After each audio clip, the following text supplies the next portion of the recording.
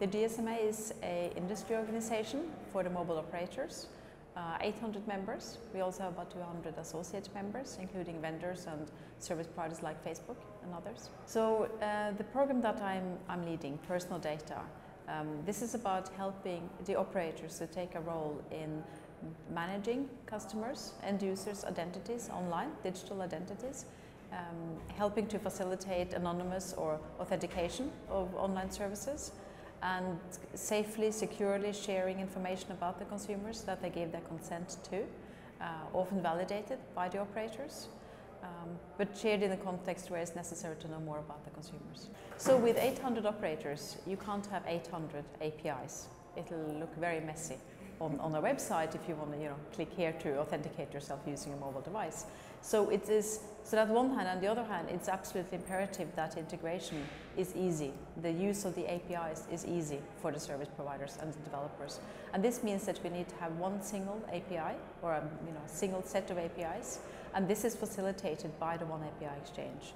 So this is really giving us a global discoverability of the service, so that when the service provider makes a calls the API for authentication, whatever operator that can respond to that authentication request responds correctly.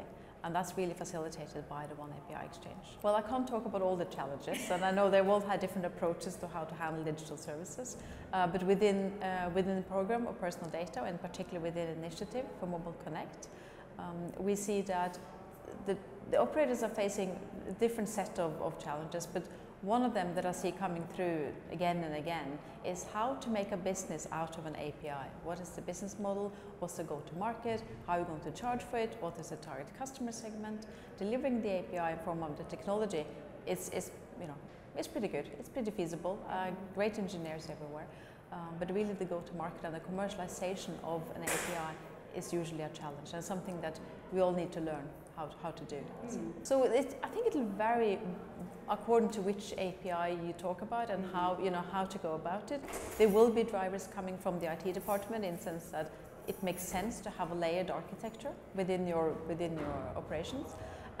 In this case, it comes from a strategic perspective, whereby the operators would like to be an ingredient in digital services, and secondly, or probably most importantly, want to be relevant for the end user in their consumption and use of online services. So in this case, it's actually a strategic initiative, and we see that we meet the marketing and the product people sometimes before the technology teams get involved. So specifically within the APIs that we're working for in the Personal Data program, this is both for internal consumption by the operators.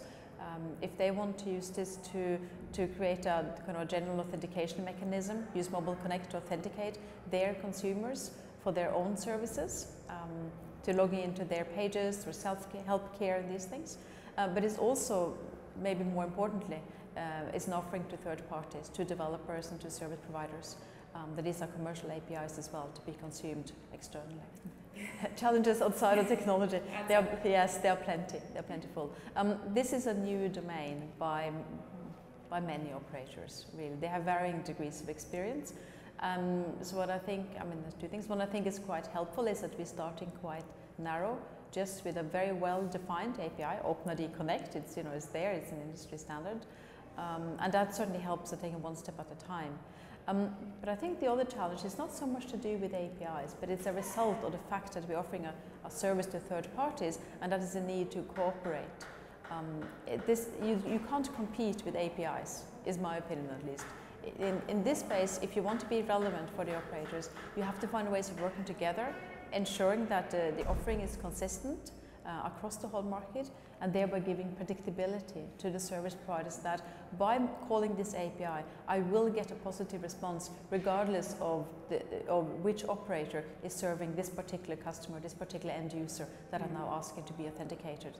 So I really think this cooperation across a common standard is something that the operators within digital services is something that the operators really now are seeing the benefits of, and are increasingly getting better at doing as well. But it has been a challenge, Yeah, so again, I'm talking from my own, within my own remit and within the remit of Mobile Connect. There are two areas that we see the developments are needed. One is, of course, to get more markets online. We had a first launch in June of one market with 2 operators. We're now looking at other markets as well, supporting them to launch the service across all the operators. So that's one thing, just getting it, getting the service into the market.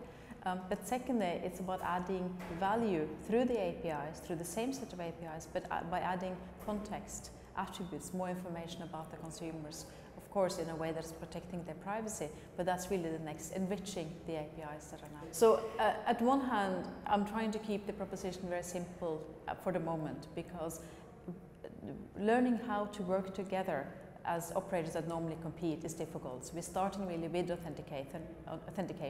We're starting simply, but of course we are expanding. We are thinking about what's coming next. And in that sense, I see data, big or small data, depending on how you look at it, really important for various reasons. One of them is to better understand how the APIs are being used and consumed, what's working, what is not working, in which context are they more used than in another context. So ensuring that we are setting up the system in such a way that we can generate the data, capturing it, and then analyzing it. I think that's the first step. And then, of course, adding on to that is also understanding much more about how are digital services being consumed, how are they being used, what's working, what is not working, and that's adding context and information to the services that are being offered by the operators. I think the first thing is just do it. Just get started. There's no reason to wait. We've defined a framework that makes it easy to get started, to get the experience. So just do it. There's an opportunities for the operators is here now. Oh, that's a good question. I think it's quite exciting to be, not for me, but to create a service as part of somebody else's service that can help other service providers, others, other things, applications, whatever, to be developed going forward. Having something that is quite basic and helping that to enrich somebody else's to make that possible, I think that's quite exciting.